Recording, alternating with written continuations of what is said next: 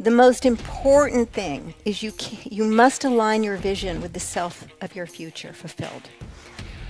We cannot receive into our lives that which is inconsistent with our identity to have. We absolutely can't.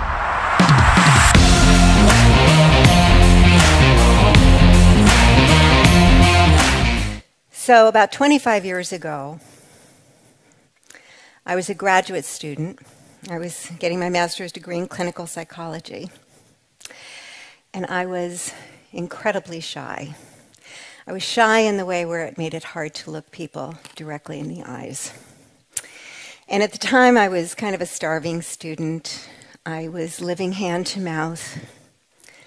I had had a modestly successful career as a singer, and I think the word successful, I'm using it in the most generous term of the word. I had founded or co-founded a nonprofit organization that was doing work with the homeless, but I was still struggling. I was still trying to find myself, really. And in the midst of this, I started to feel intuitively that somewhere in the future, that I was going to be speaking to thousands of people. Now, this didn't make any sense to me at all. The gap was so severe, I was actually confused by that kind of premonition. So I called my mom, and I said, "Mom, I think I'm going to be speaking to thousands of people." And this is when I learned the lesson that if life is giving you the seeds of a vision and they're emerging in the depths of your being, you probably don't want to call your family and tell them about it. Because my mom said to me, "Well, what the hell are you going to be talking about?" Because we're from New York. And I didn't know how to answer that question. I certainly had no level of mastery over any area of my life. I was still kind of struggling and trying to figure it out. And I certainly never dreamed that I'd be speaking about love, because that part of my life was just a disaster. And yet I kept having this feeling that I was going to be a teacher. And I would elevate and educate and inspire people. The one thing that I did know about this is that if this was the future that was possible for me, that I should probably become a person who actually had something valuable to say. And that I should probably focus on becoming a person who was trustworthy with that kind of power, the power to influence people. And that I should certainly become the kind of person who could actually look people in the eyes when I spoke to them. And so this kind of became my North Star, this possible future that I had no particulars about what that might even look like. And I began to hold myself accountable for being who I might need to be in order to fulfill upon that future. And so I up-leveled my game. And I started to really take my spiritual path much more seriously. And I started to take my psychological development much more seriously. I started to hold myself accountable and measure all of my actions and my choices against this possible future. I forgave people, I chose the high road, I made amends wherever I could, I began to keep my word, I began to study more diligently, and all inside of becoming the person I might need to be to one day stand in front of thousands of people and have the opportunity to speak. And I even worked with my physicality. So I would be walking down the street in the morning, and I'd think to myself, well, how would a world leader of love and light walk down the street? And I'd stand a little taller, and I'd walk a little, more straight up, and then I'd walk into the local Starbucks, and I'd ask myself, well, how would a world leader order her morning coffee? And I'd look the barista straight in the eye, and I'd say, I'll take a tall Americano, please, in this very noble way. And see, it was that future that actually began to give who I was being in the present. And I just wanted to tell you that because I'm having a moment right now.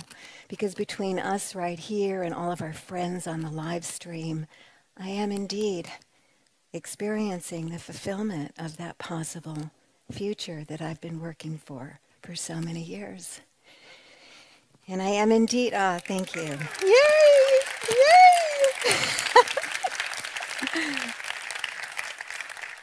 And I am indeed here to talk to you about love. So, whether you are in a place where you yourself want to call in the one, or I saw a lot of you raise your hands that you're in a relationship, so whether you want to elevate the connection that you have with the one, or whether you're just with someone and you don't really know if it's the one, or if you have something else entirely on your mind today. You're standing for a miracle in your health. You're standing for a breakthrough in finances. You're standing for causing something of beauty in the world. And there's a gap right now between your experience of life and where you feel called to go. I just want to invite you to put that at stake in this conversation and to bring it here and to apply what I'm saying to your circumstance.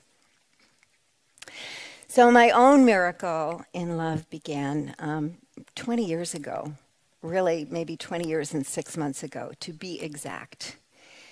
And it started with where all miracles start, which is that I had no chance in hell of this ever happening. And I was 41 at the time, and I had never been married, and this was a source of great disappointment to me because I had longed for a partner. I had longed for a family. I wanted to have a child. And so I was kind of adjusting myself and trying to make the best of it. But I felt very disappointed. And I was fortunate enough at the time to be a part of this circle of people who were setting intentions and holding those intentions with and for each other. Now, because this is 20 years ago, we actually didn't know the research on it because the research came later. But I want to tell you that Princeton University has come out with a study that when bonded groups of people are holding an intention together, that it's 6 times more likely to happen than if you're just holding it on your own. So I just validated you taking all this time to come and be with your friends at Mindvalley and sharing your visions and your intentions with each other. So this is what we were doing in this group. And mostly people were focused on they wanted to double their income, or they wanted to buy a house, and they were manifesting these things. But I wanted to call in love. So I called a friend from this group, and I was kind of fueled because I was coming off yet another failed love affair. It wasn't like no one was showing up in my life. I had, relationship after relationship after relationship, but unfortunately, they were always impossible relationships. I had a pattern of attracting in unavailable people, so like married men, engaged men, commitment-phobic men, alcoholic men, workaholic men, gay men who wanted to explore had a thing for me.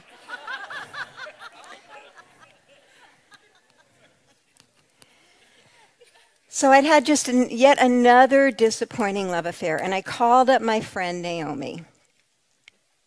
And I said, Naomi, I'm going to set an outrageous intention. I'm going to be engaged by my 42nd birthday. That was 8 months out. I had no possibility for a partner in my life. And she said something that really changed my life. She said, Katherine, I'm going to hold that intention with you and for you if you give me permission to hold you accountable to being the woman that you would need to be to have that happen. And in that moment, my whole worldview just shifted. Because rather than, running out frantically to try and find love to meet that deadline, I turned my whole attention towards myself to identify and release any hidden internal barriers that I had not been aware of until that point. I took full responsibility for myself as the source of my experience. And once I shifted my attention towards seeing myself as source, all sorts of things began to be revealed. Every morning I would sit on my meditation cushion and I would imagine that future as though it were already happening now. And I'd put it into my body. What does it feel like to have that person's hand on the small of my back? What does it sound like when he's singing in the shower or talking on the phone in the next room? What does it smell like when he brings roses to me or when he's cooking dinner for me? And I would just imagine, and because I wanted to have a baby, I imagined like, what might it feel like to have a bowling ball in your belly and you're waddling through the kitchen? So I began to imagine this, and then I would ask myself 3 critical questions. I would ask myself, Katherine, what would you need to let go of in order to make room for this vision to come to you? What would you need to release from your life? A relationship, an old habit, a belief, toxic dynamics. What would I have to let go of? The second question, how would you need to grow yourself and develop yourself in order to be ready when this relationship comes to you? How will I need to communicate? How will I need to handle my own big emotions so that I stop being so hot-tempered? How do I pace relationships so that I can build trust rather than just assume trust and then get myself all disappointed? And then the third question is, what's my next step? And so I'd go immediately into action. And you know, I find that when we ask the universe these questions, a lot of clarity emerges. You have to ask the question first, but if you ask life, what's my next step to get to that future, which looks impossible from this perspective, you will start to intuitively know what that next step is. So I wasn't having burning bush experiences. I would get up from my meditation cushion and I'd suddenly notice for the very first time that in my apartment there were only pictures of single women nobly staring off into space. So I took the girls down and I put them in the closet.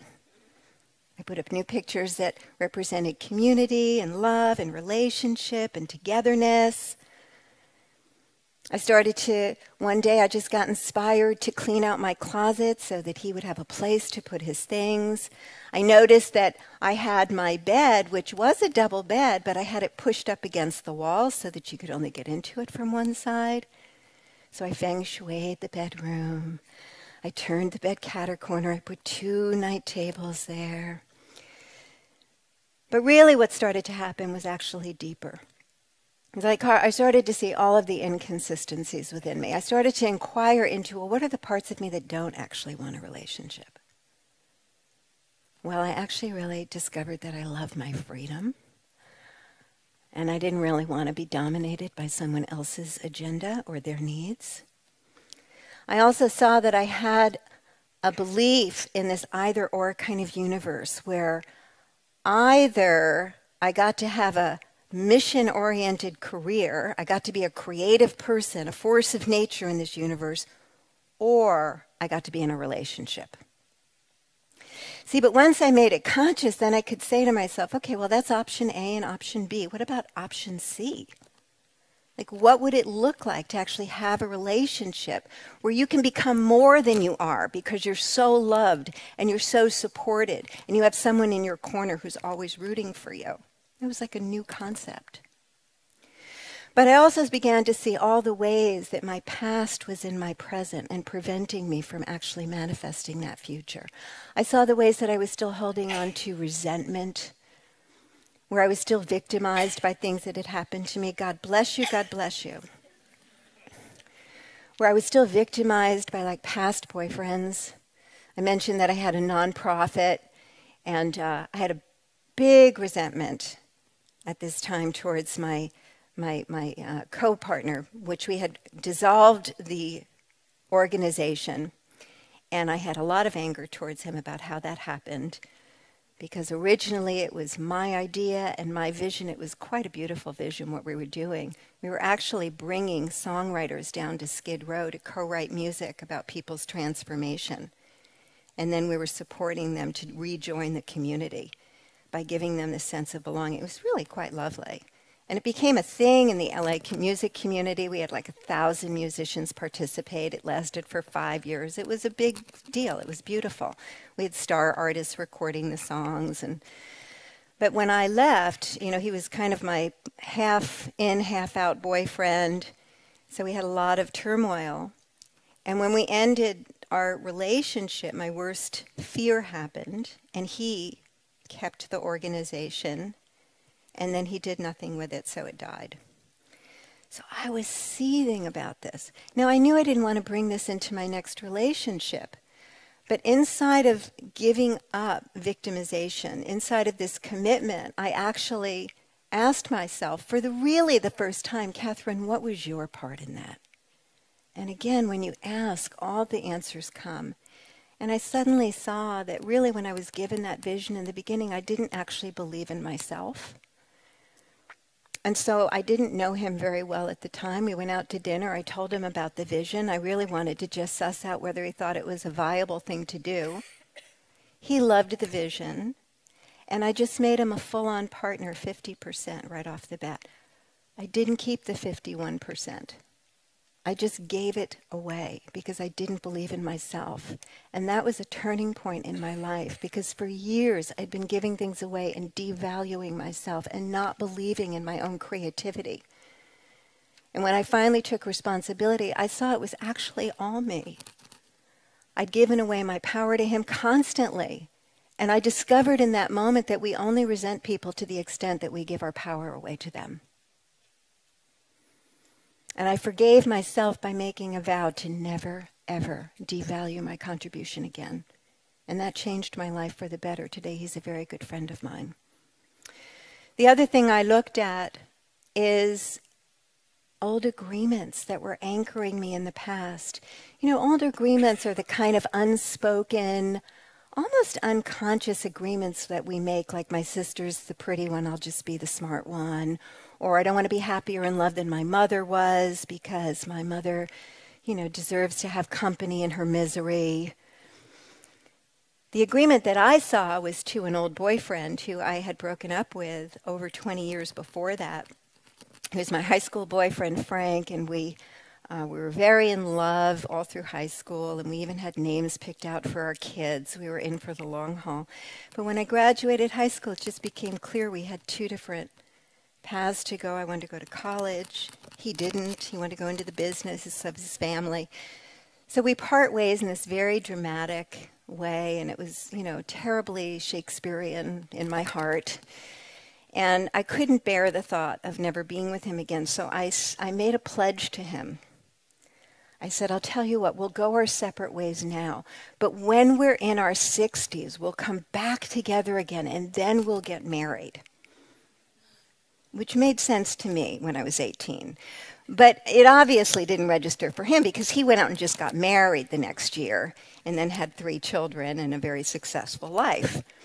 But I dreamt about him for 20 years. And I realized, wow, there's a part of me still hoping, still holding out, that maybe one day, and I'm keeping myself single because I'm thinking maybe one day it will happen. I also noticed the toxic relational dynamics that had been habitual, which very often happens in family relationships. So all of these things, that needed to get up-leveled and cleared up, and I needed to start telling the truth, and I needed to start setting boundaries. I basically needed to start showing up consistently in a way that was consistent with the future that I was committed to creating, and have my loyalty there. But the biggest block to love was that my own sense of self was incongruent with that future fulfilled. You see, when I was a child, I was born to a teenage mother. My parents got married because they had to. It was back in the 50s. But they didn't like each other very much. So they fought a lot. And they fought so much that they ended up having this very antagonistic, hostile separation. And so my father left. Eventually I lost connection with him entirely, even though he was kind of the love of my life. And my mother was young and in college, and it was back before people knew any better, so she would leave me home in an empty apartment at night when she went out partying with her friends, because they thought it was okay to do that back then. And then I was a latchkey kid, which basically meant that for years I came home after school and I was alone in the house. I was an only child. So I had formed this deep sense of myself as fundamentally alone in this world, that no one would ever really be there for me, that I would never really get my needs met by anybody. And inside of, now I think a lot of us know these kind of core wounds and the meaning that we make and then the mishigash that it kind of creates in our lives. But what was different about this time, because I'm owning myself as the source, I asked myself, how am I the source of keeping this story alive? How is it that I have managed to stay on my own for all of these years? So in other words, I wouldn't even be victimized by my own consciousness. I wanted to know how it was actually happening through me and not just to me. And inside of that inquiry, I started to see very clearly, well, number one, that I would get involved with people who would predictably not be able to be there for me because they were committed elsewhere. Number two, that I had lowered my expectations so much that I didn't even bring my deeper feelings and needs to the relationship. I would just be the one who gave all the time. In a way that was kind of a safer position because it was the power position. I'd never really have to experience the disappointment of people not being there for me. I perfected the art of self-sufficiency. I rarely asked for support. I didn't let people into my inner world. And so when I saw that clearly, I asked myself, sweetheart, what's actually true about this story that you're all alone and no one will ever be there for you and everyone will always leave? And I realized it wasn't even true. It was a myth that I had made up as a child and was living into that story and perpetuating that story and how I was showing up over and over and over again. And so I woke myself up out of this story. And I asked myself, what is more true than that story? And what I came to is that I came here to love and be loved. And I have the power to learn how to have rich, deep connections with others that grow over time. And then I asked myself, and how will I be showing up to create that? And I started to take the risk to show up in ways that felt completely outside of who I've known myself to be. I would be vulnerable. I would be transparent. I started to actively take on breaking up that structures. I started to take on projects that were bigger than me, that I would have to work with other people and have to become reliant upon people, interdependent with people. And I started living into that future at the level of identity. And that was the biggest shift. Because the moment I started to do that, guess what? People actually started to be there for me at a whole different level. People started telling me, I am so relieved that you're finally opening up to us, that we finally get to be there for you. And that just rocked my world because it wasn't how I knew it to be. So every insight that I had went into an action immediately. How can I put this to good use? How can I show up differently? What can I do to generate life from the future backwards? And several weeks into this process, I called up a friend from my group and I said, I'm really getting impatient because it's the end of March, my birthday's August, he's not here yet. She said, why don't you go online, Katherine? Now, that's a normal thing now. 20 years ago, that was not a normal thing. 20 years ago, people didn't even have their pictures up online, if you can even imagine such a time. 20 years ago, it was still like one step above the personal ads in the newspaper, like a Lonely Hearts Club kind of feeling. But I did it. I did because I was coachable. I went online. There was only really one dating site, but it had 250,000 people. It doesn't even exist anymore. Had 250,000 people.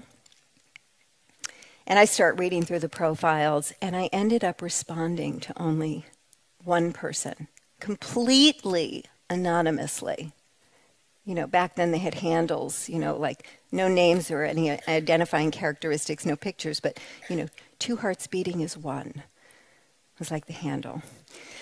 So I responded an awkward a little email, and then that was it for me. That was as much as I could tolerate. And the next day, when I woke up, this gentleman had written me back, and it went straight into my email box, and his name was in parentheses. And it was the man I had dated 6 years earlier, who for years I had thought of as the one that got away. And we went out on a coffee date, and within a matter of hours, I knew he was the one I was calling in. We got married the next year. I gave birth to our daughter. And at that point, I thought, okay, this can't just be a personal miracle. So I went back, and I started to try and decipher what I had done. And I saw that I started with a really big, bold intention. And that I followed it with taking complete responsibility for myself as the source of my experience. And the third thing that I did is that I aligned my identity with my future self and began living from that sense of self. And the fourth thing is that I saw myself as a co-creator of this process. I wasn't just passively praying for love or hoping for love or waiting for it to happen. I started to show up in a way that was aligned with my intuitive knowing, that was breaking up the old patterns, and that was giving me optimal opportunity to manifest that miracle. So I wrote a book about it, and that became Calling in the One. I had no platform at the time. I was kind of a newbie psychotherapist. It took 7 years to get licensed. And I had just gotten my license, and I wrote a book, and within 4 months, it became a national bestseller. So here I have the great husband, I have the baby, I have the national best-selling book. We bought our dream house. Thousands of people started coming to me to teach them how to manifest love. I was kind of living happily ever after to the hilt. I had it down.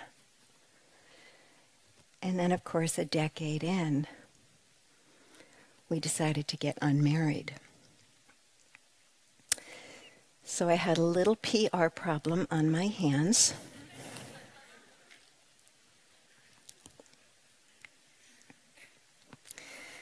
And I didn't know if I was going to be able to come back from it. But I wasn't willing to stay married for PR reasons. I needed to live an authentic life. And so I trusted the process. And Mark and I decided to get unmarried, not because anything was so horrible in our marriage, but because we'd really grown apart.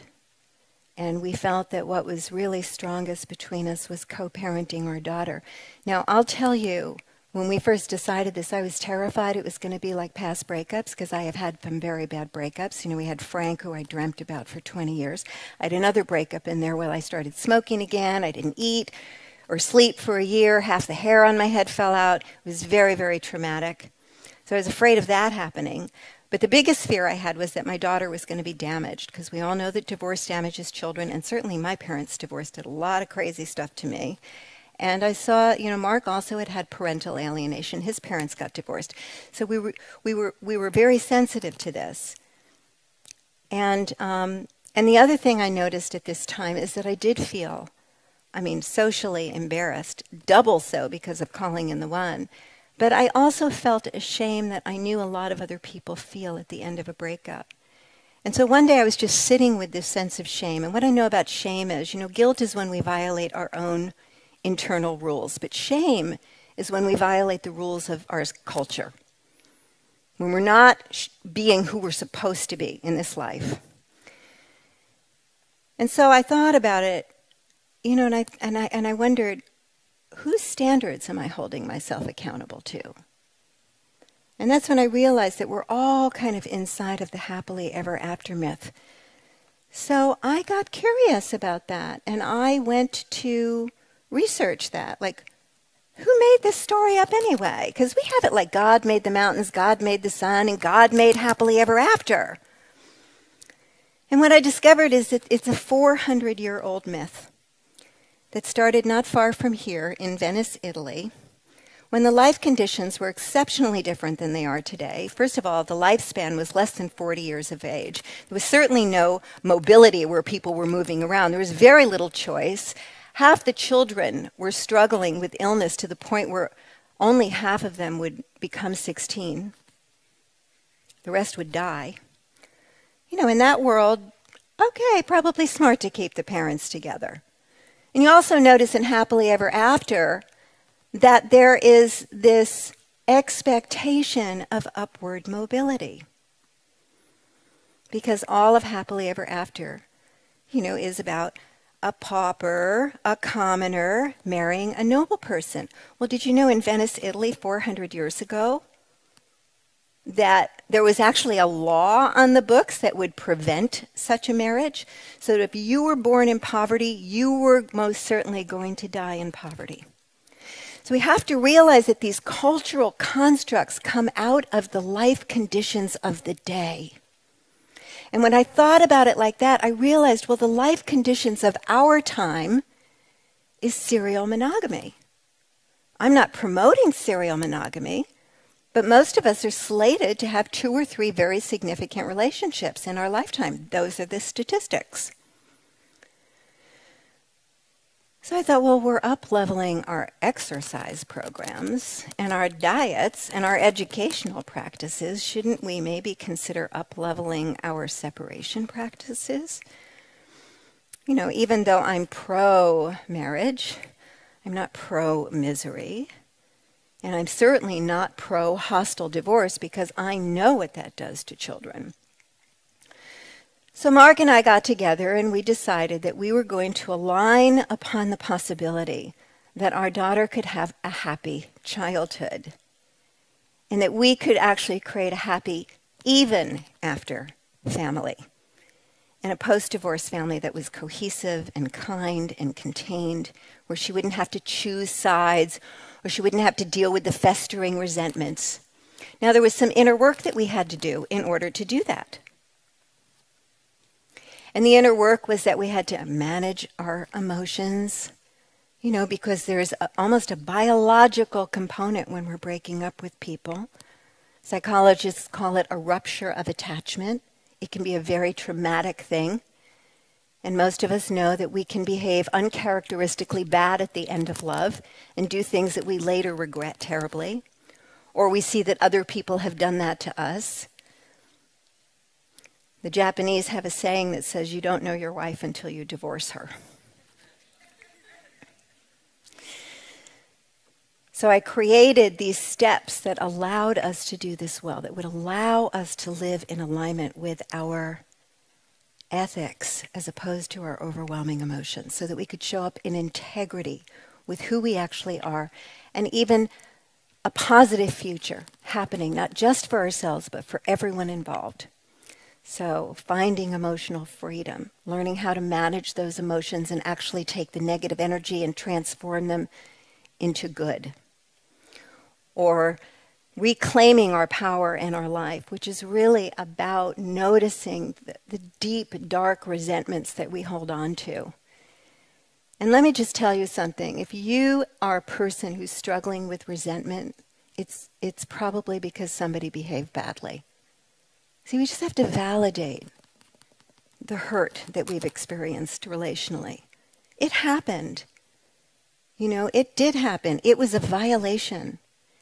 So we don't want to skip over that, but we don't want to be dominated by it. So I like to say, even if someone was 97% wrong, you want to look at your 3%, because that's what you can get your life from. Because you look at that 3%, you say, okay, even though, you know, that person was a narcissist and they were malignant and they did all this stuff to me, the truth is that I was giving my power away to that person. I was pretending to be less than who I am. I was ignoring my own deeper knowing. I was dismissing my feelings and needs in service to taking care of the perceived feelings and needs of someone else. See, once you start to look at your 3%, that's a very consuming place to be putting your attention. We have a lot of work to do on ourselves on that 3%. So, forgiveness is an organic process when you really wake up to yourself as the co-creator of a dynamic.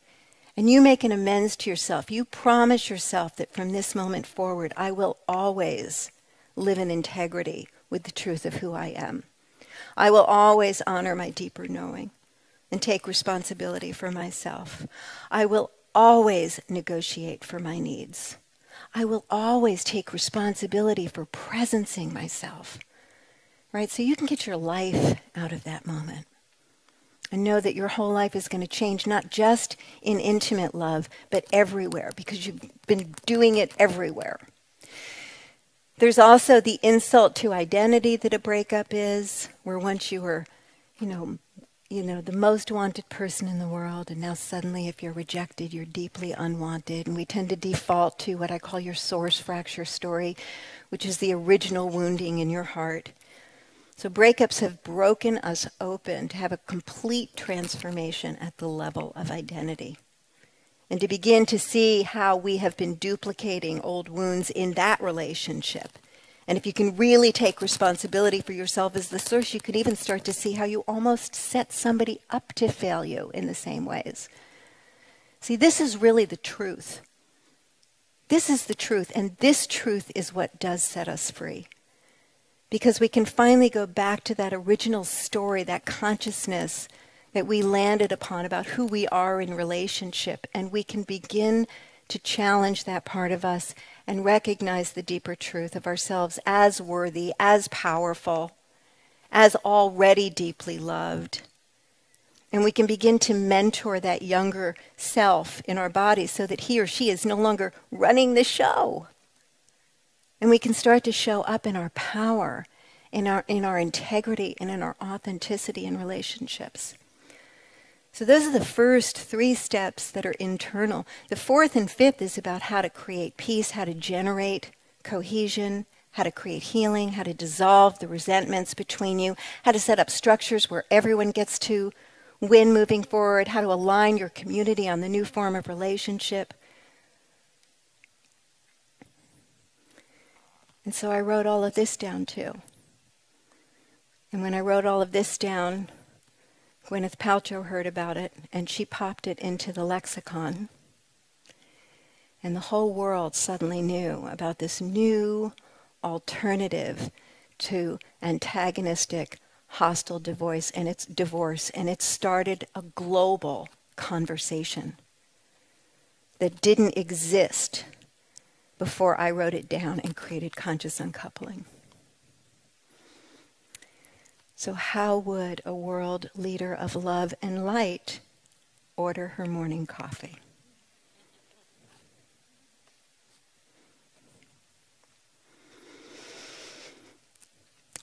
About a year ago, I decided that it was time for me to call in the next one.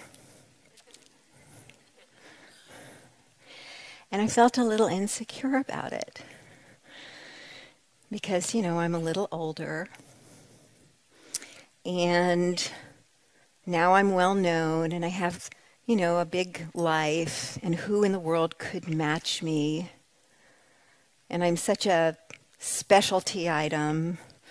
We all have all these reasons about why it's for other people and not for us. If I went through the room, I'd hear your reason about why it's for other people and not for you. So I decided, though, to put one foot in front of the other, and my version of a vision board was to resurrect my singing career and to create an album called Lucky in Love.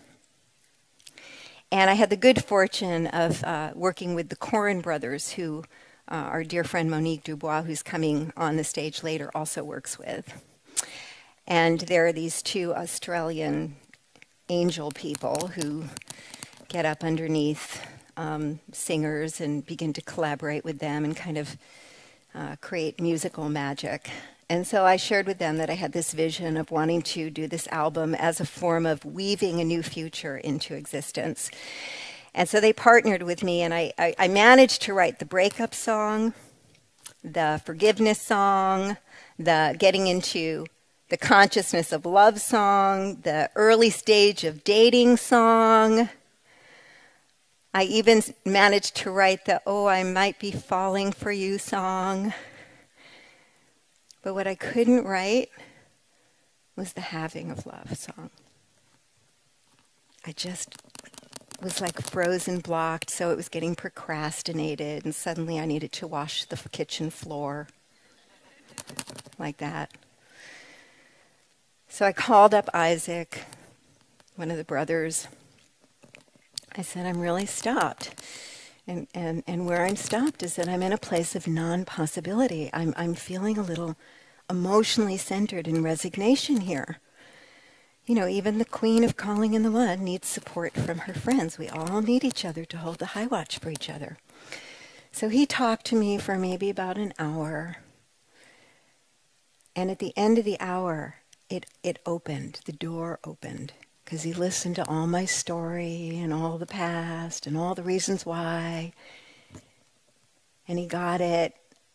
He witnessed it. And then we went right into possibility together. So when I got off the phone, I was able to write this beautiful song of the having of love. And I just want to sing the first verse. I'm hoping I can sing right now. Sitting by the fire on a Saturday night, reading David White by the flickering light, I look up and you're smiling. It's only been a year since the night that we wed, when we danced till dawn, then lay flowers in our bed. As the sun started rising. And then the lyric continues. Oh, thank you. Thank you. Could we grow roots like a tree, go as deep as the sea together? Could we expand like the sky and sail right on by bad weather? For once in my life, I can hear the music to my song. Everything's right as I listen to you sing along. Harmonize on and on. I love you. And so we went into the recording studio. And by the way, for those of you who don't know who David White is, he's a beautiful, prolific poet. So we went into the recording studio and we recorded it. We called the song I Love You, which never felt quite right. But it was like okay, well, I can't think of another name, so we'll call it I Love You.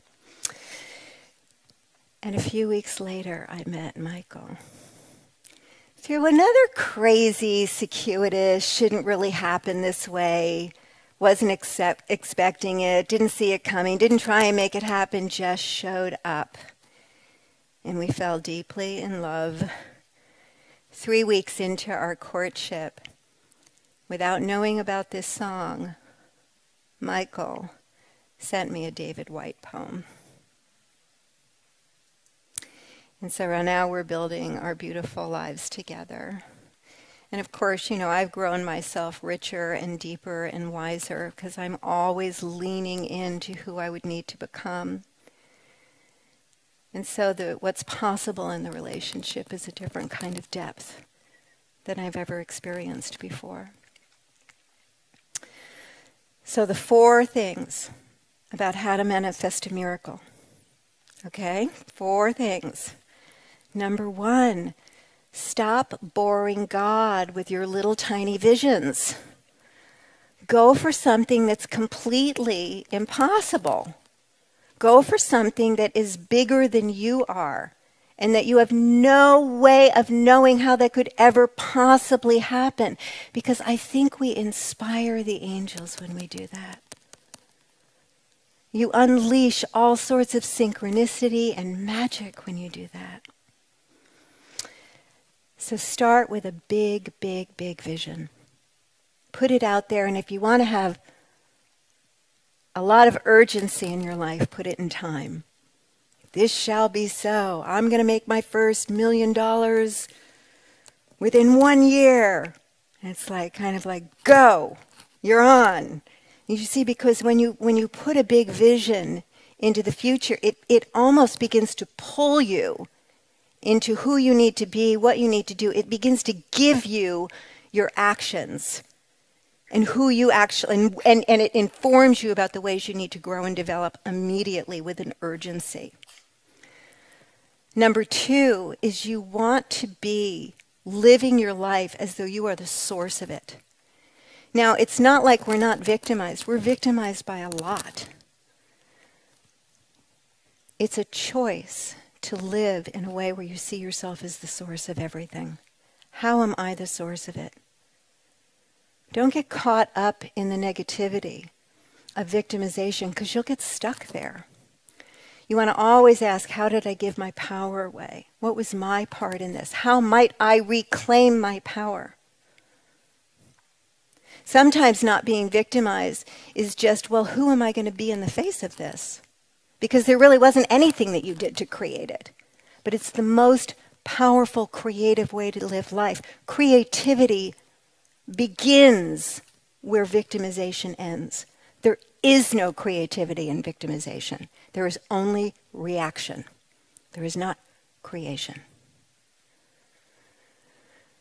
The third thing, the most important thing, is you must align your vision with the self of your future fulfilled.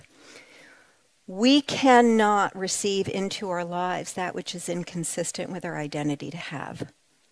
We absolutely can't. And if you look at your life, you're going to see that there are things that are easy for you to manifest. And if you look at the identity you have in there, you're going to see that you kind of expect these things to come to you. You expect that you can make money or make friends, or that your health is going to be good, that you're always going to have another job, you'll land on your feet. Some of you expect love, and you get it.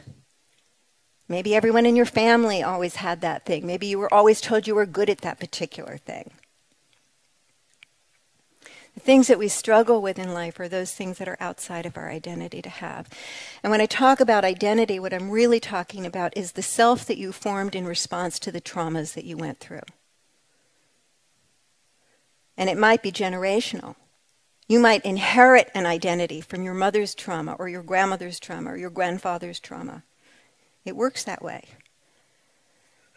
So we don't have to resolve all the trauma in our lives before we can have what we desire. What we need to do is to stop identifying and being defined by that trauma, and to awaken to who we actually are. Because the fulfillment of your vision is outside of that old story. And you want to start to define your life according to the future that you're committed to creating, and not what you've endured in your past. And then the fourth thing is to awaken to yourself as a co-creator of that future fulfilled. To give up, praying for, hoping for, wishing for, waiting for someone to invite you, waiting to be noticed. You want to begin to generate that future inside of the actions you're taking, the choices that you're making. You want to start to hold yourself accountable for being who you need to be in order to fulfill upon that future, and begin acting on it. And don't fall into the trap of thinking that psychological insight has anything to do with action. Psychological insight is great, but it's only the beginning of the journey. We have to make an effort to evolve ourselves beyond that story.